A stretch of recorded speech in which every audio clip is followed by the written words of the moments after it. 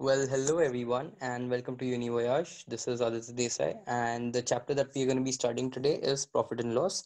Again, this is a basic arithmetic chapter, and you might get two to three sums in your exams in the MCQ questions. So, one very important thing that I've always told about arithmetic questions, arithmetic chapters too, is that doing them correctly is not our goal. Doing them correctly as well as quickly is what is important, because these are a few of the chapters where you can get the answer if you plug in values to the formulas, and then anyone can get an answer. But that's not what our goal is. Our goal is to solve them as quickly as possible using the shortcuts that we are going to be discussing in the video. All right, so this is a formula sheet. You guys can take a picture, or we've attached this formula sheet in the Telegram group. The link has been given for the same in the description as well, so you guys can note this. Gain is SP minus CP, loss is CP minus SP. Gain percentage, one thing very important is that uh, gain percentage or loss percentage, until and unless it's mentioned explicitly to be taken on an SP. Otherwise, all the cases it has to be taken on CP. Okay, gain percent or loss percent, every time it will be calculated on the cost price until and unless it's mentioned explicitly in the question. Okay, so selling price is 100 plus gain percent into CP. Selling price again is 100 minus loss and percent into CP. All right, these are formulas. Okay, but we won't be using them. We'll have to try to find out a shortcut, because doing all this is an exam is going to take us time. So we're going to be discussing a lot of shortcuts too. Okay, so again, this is the percentage conversion table that I highlighted in the percentages video as well. If you guys haven't checked out that, do check it out as well. But this is a very primary and a very key table. You guys have to remember this, because it's going to be important not just in your arithmetic based questions, but also it's going to give you a great help in your data interpretation questions. So as I mentioned in my percentages video as well, you should be able to know this both the ways. If I ask you what's 1 by 7, you should be able to tell me it's 14.28. If I ask you what's 16.66, you should be able to tell me it's 1 by 6. So you need to remember this both the ways. All right. Then all right, let's move on to the first question. Find a single discount. Is the screen visible? I don't completely. All right, I'll switch off my video so that it's completely visible. Cool. Uh, Question one, find the single discount to equal three consecutive discounts of 10%, 12%, and 5%. All right. So here, always you can assume, let's say the value to be 100. Then you have to calculate three consecutive discounts. So you always take the most difficult discount that you will find out to calculate. In the exam, you'll have an on-screen calculator. Make sure that you guys get accustomed to that, because you'll have to click with your mouse, so it's going to be pretty difficult. But if you guys get accustomed to that, it would be great. Otherwise, I'll show you the technique here as well. So minus 12%, it's easier to calculate on 100. So always take the difficult percentage first. So minus 12 would give you 88. All right. Then you take minus, let's say 5%. All right. So that would be around 4 point minus, okay, one second, minus 5%. So the value you're going to get is, you subtract 4.4 from this. So that's going to be 83.6. Then what you do is minus 10%. The value that you're going to get is 75.24. So what's the single discount equivalent to all these discounts is 100 minus 75.24, which is 24.76. Okay, this is your answer. Cool. And I'm going to be discussing really interesting questions, so make sure that you guys tune in till the end, because they're going to be some very interesting and amazing questions uh, that are going to come up, right? A dishonest businessman professes to sell his articles at cost price but uses false weights, with which he cheats by 10% while buying and by 10% while selling. So find his percentage profit. in this one, what we're gonna do is, again, let's say he is selling worth rupees 100%, 100 rupees, and he cheats the, okay, he cheats by 10% while buying. So basically he is buying at 90, and he cheats by 10% while selling as well. So he sells at 110. The 10% will be calculated on this original value. Now, so this was his CP plus the cheat that he used to do. This is his original CP, and this is his original selling price, the actual selling price. Okay, so finally the percentage profit would be 20 by 90 into 100.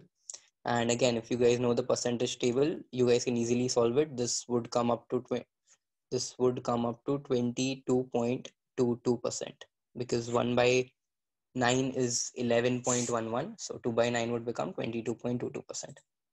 Okay, then we have oranges are bought at 12 for uh, okay, oranges are bought at 12 for a rupee and sold at 10 for a rupee. Find the percentage profit or loss. So there's a shortcut for this as well, that there is a shortcut called as the difference between the goods that are bought and sold. Like the goods that are left is basically 2, right? Because he's buying 12 for a rupee and then just selling 10 for a rupee. So the difference between the goods that he's buying and selling, basically the goods that are left with him, upon selling price into 100. This is a shortcut which is applicable. All right, I'll write it. Goods left upon uh, sold into 100. This is a specific formula used for only such cases where you're buying a particular amount of goods at a certain price and you're selling a particular amount of goods at the same price. Okay, so he's buying for 1 rupee and then selling something for 1 rupee.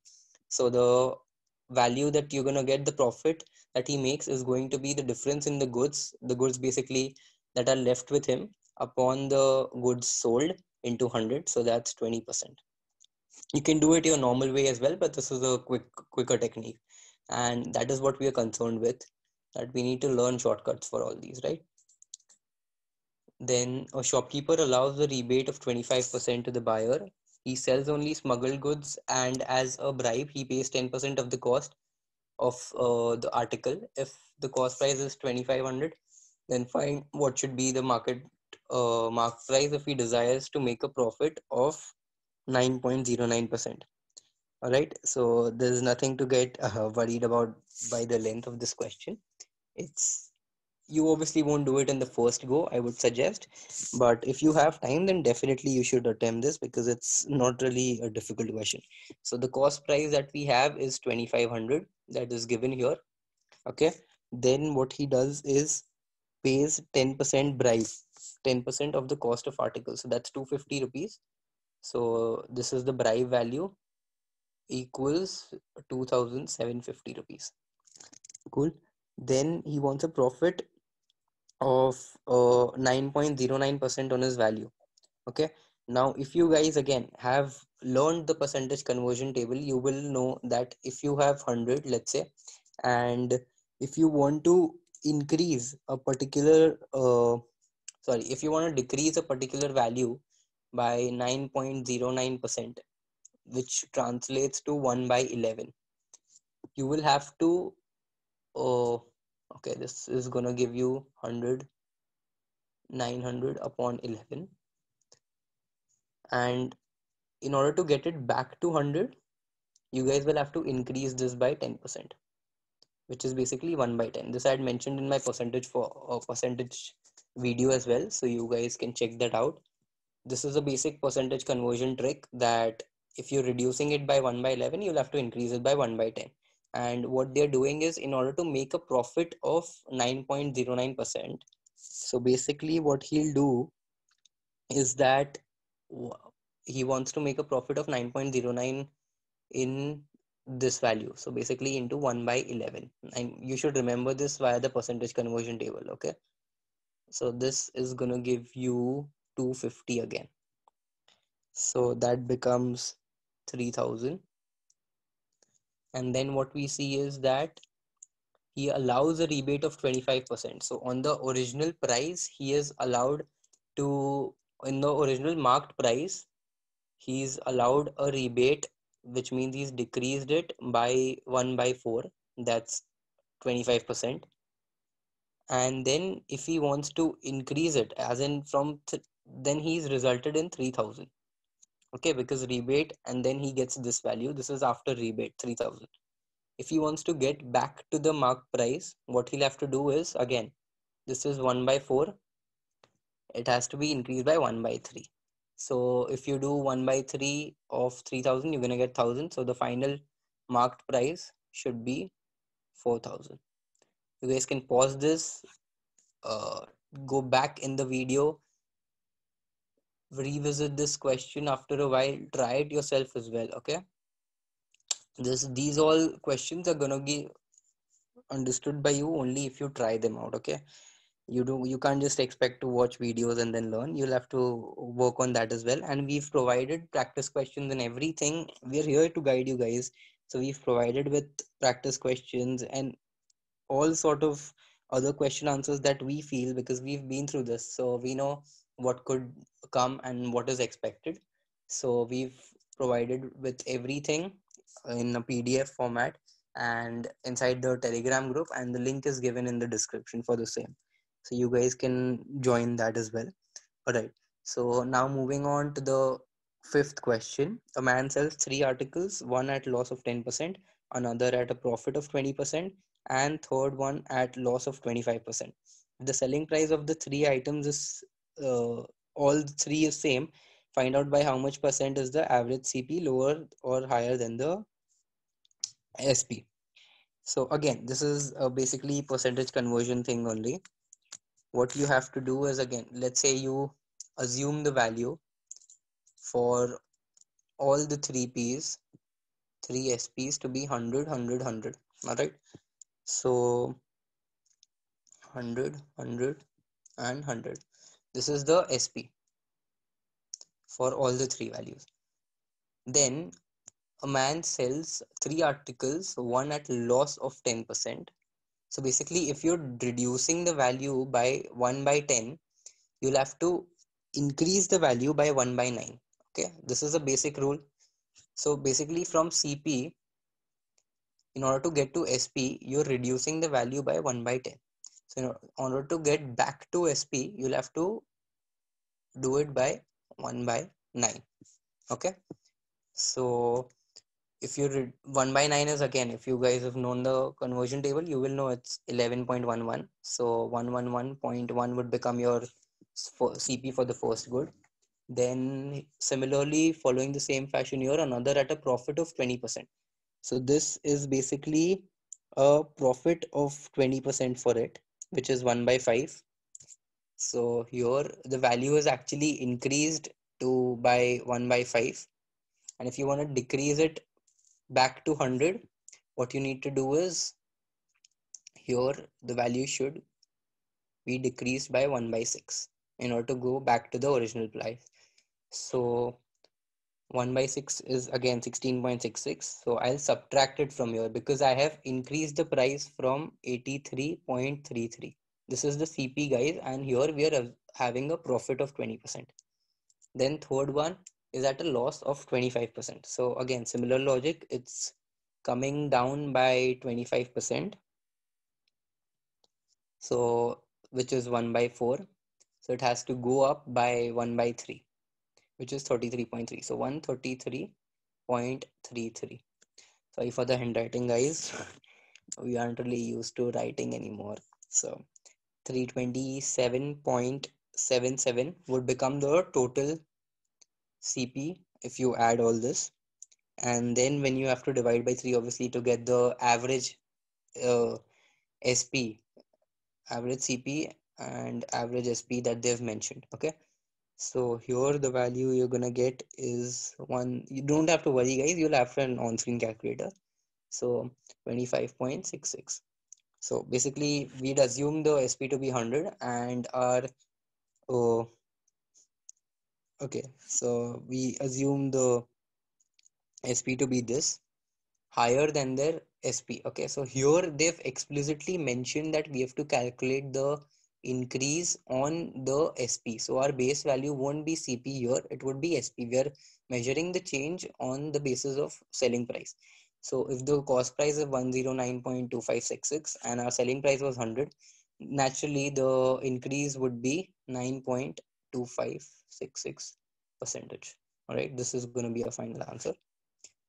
Guys, make sure you watch all this again, and you guys have to do it by yourself as well. I'm again repeating this.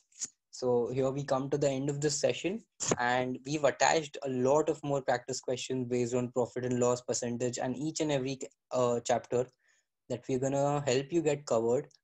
And so thank you guys again. Hope you enjoyed the session, and success is the sum of small efforts repeated day in and day out.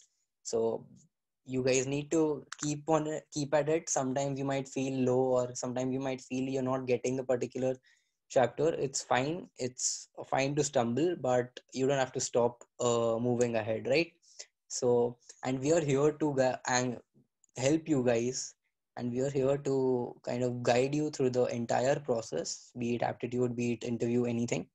So please guys, make sure that you do share and subscribe this video. Please share it with other participants as well. It's going to be a great help for them. And please do share it with your friends and everyone that you can. We are putting really genuine efforts, taking out time from our studies at IIM. So it's a humble request that you guys do subscribe and like this video. And now I'll see you guys next time. So till that, follow us on our social media accounts and check out the Telegram group link that we've given in the description. So thank you guys, and we'll see you next time. All right. Bye bye.